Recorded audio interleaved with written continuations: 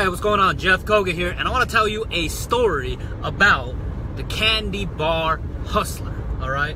Now, the story, it all started when I used to work in downtown Los Angeles. There's a place called Little Tokyo. I was doing insurance and financial services back then, and I would walk the streets of downtown trying to like sell insurance to like business owners and stuff like that, right? So I would walk down this particular street. It's called 2nd Street in Little Tokyo all the time, and there would be this little kid that would be standing on the corner. And I would walk down these streets, and he would like all the time just stand there, just with the candy bar, and won't say anything, right? He would just look at him. I look at him. He won't say anything. I just walk by, and everyone else would be doing that over and over, right?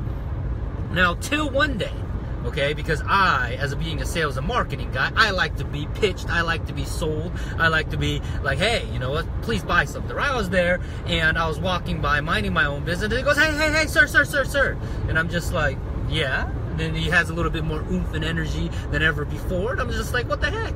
Okay, so I was like, what's up, man? And he goes, sir, I only have 2 candy bars in my box here. Can you please buy this off of me so I can finish selling everything in this box? That's what he said to me, right? And I look at him, I said, how much? And he says, well, usually these things cost $5 a piece.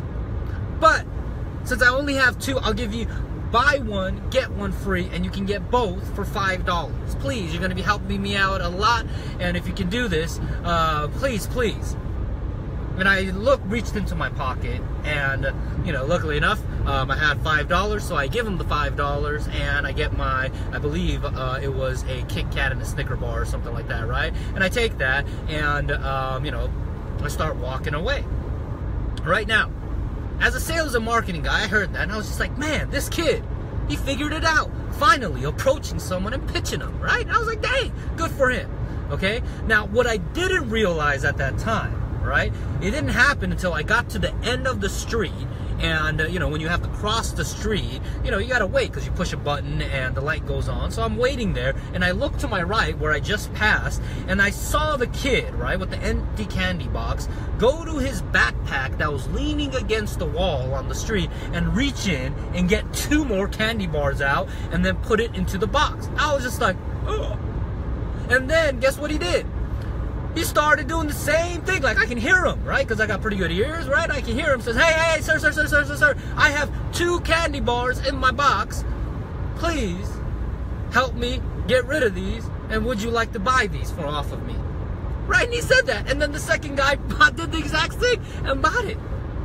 Right? Now, what the heck is the moral of this story about candy bar box and this kid that's selling, right? It's this, right? A lot of times when we're walking around this world, or if you want to get into business or you're doing sales, right? We sometimes, because we're so close to the action, we think that one thing is the reason why that particular person or that company is successful, right? Like for example, right? Like if you looked at that kid just on that scenario of the story I told you how he sold me, you're gonna be like, wow, it's because of his hustle, his tenacity, and being able to go ahead and ask for the business, that's why he made the sale, right? That's why he made the sale. But the truth is, it's not even about that. The truth is what he has done with the psychology and using things like pre-framing, right? Using scarcity, using the moral side of saying, please help me out, right? This kid. Because look, he could have stayed there all the time, because like before that, right? Like I would see him every single day, and he would have tons and tons of candy bars. So somebody clearly taught him the game of that punchline, and he was doing that. And by the time I went to lunch and came back, I don't know how many times he did that, but I would have to guess that he sold tons and tons of candy bar with probably a huge margin on it, right? So many times when we look at something, right, the kind of the finished product or that thing that happened, we like to think that that's the reason why that person is, but in reality it's not. And many times it kind of boils down to that here. And I'll end with this as I'm driving into the office, okay? As an investor, right, there was a time where from the outside world they would presume that many of the reasons why it would be very easy for us to raise money and get deals for real estate deals was the sheer fact that we did a lot of social media marketing, right? People would say that social media marketing, but in the truth is, it was not that. The truth was we were getting the deals and business from doing direct response marketing, by getting in front of people the low-hanging fruits and having a well-crafted message and a well-crafted story. And by having these stories, that allowed us to be able to convert a lot of the sales. Okay? Because look, we can say it's how hard you work, and a lot of times right now, especially because it's the beginning of the year, people have these New Year resolutions, and we're working hard towards our goal. We're about 2 weeks in now, about a month in, then that magic wears off. But the truth is, you gotta be able to what? Work smarter, in my opinion. Yes, working hard is very important. If you can work smart and hard at the same time, great, right? But most of the time, people will lean on towards working harder without working smarter. And that's what I mean by, going out and recognizing that. And a lot of that has to come with understanding market psychology, right? And for my education company and my training company, right, I get on the phones with a lot of my buyers and students. Okay, now here's the reason why. Because I started looking at the industry, right, on the quote-unquote guru industry in the space of real estate. It's no different than what's going on, in my opinion, about the real estate industry currently right now. We've had a boom, right? Literally, we've had a boom in the market where the prices has gone up, things has gone up, right? So what happened is that we had an expansion in terms of more people getting into the particular industry. We have over 1.2 million real estate agents, I believe, currently right now. All right, we don't know an exact metrics of real estate investors, but if I have to be a betting man, I guarantee you it has gone up significantly than it was in 2008 or 2009. All right. Simultaneously, so-called gurus and experts that are teaching how-to stuff has gone up too. Why? Because the industry has become a lot easier to sell how-to products in the digital age. Right? It has become a lot easier. So it has gone up. Now, if you understand that of market cycles, because it's called a market for a reason, right? Because we have different opinions of stuff, right? If we did not have different opinions of stuff, it would not be a market. Would you agree? So if that's the case, what happens after an expansion phase in a marketplace is that it always comes out with the consolidation phase, meaning things consolidate.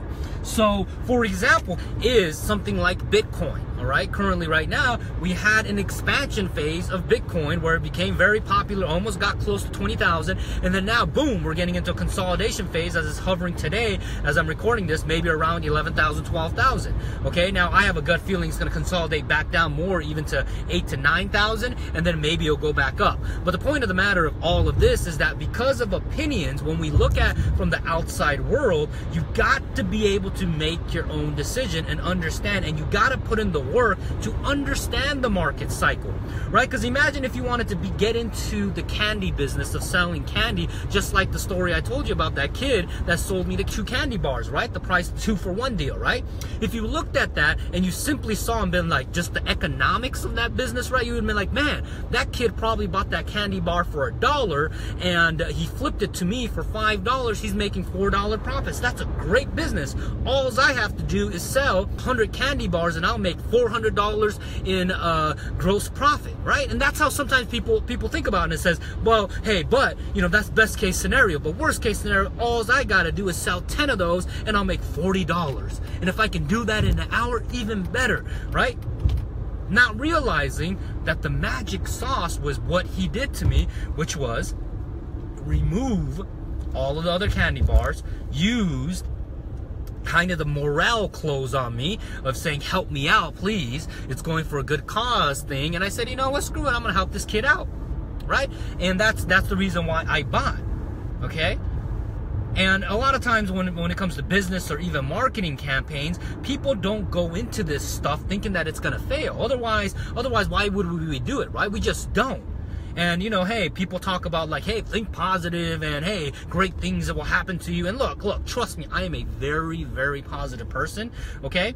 But also at the same time, very pragmatic, right? And the world of marketing, you got to understand, and the world of business, you gotta be like, what if you're wrong? What if you're wrong? Because the more times you are wrong than you are right. And then the only thing that you have to do is that when you're right, you got to make sure that you milk it, right? It's the same concept as Peter Drucker said this. He's the godfather of business management. He says so many times, people will do what? Put their eggs in multiple baskets and hope that the egg will hatch. But Peter Drucker says the complete opposite. He says what you want to do is you want to put all your eggs in one basket and watch the basket carefully. And I'm a firm believer it's so true in the world of what?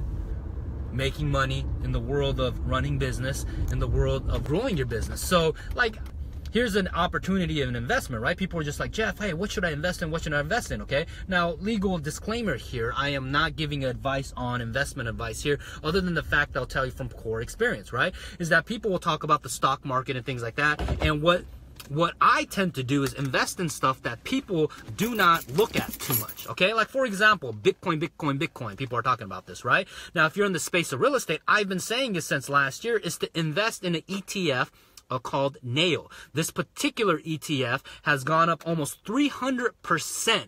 It is the best performing stock in terms of last year. It's the best performing one. Almost 300%, right? So you put in 10 grand, it'll turn into 30 grand. You put in a 50 grand, it'll turn into 150 grand.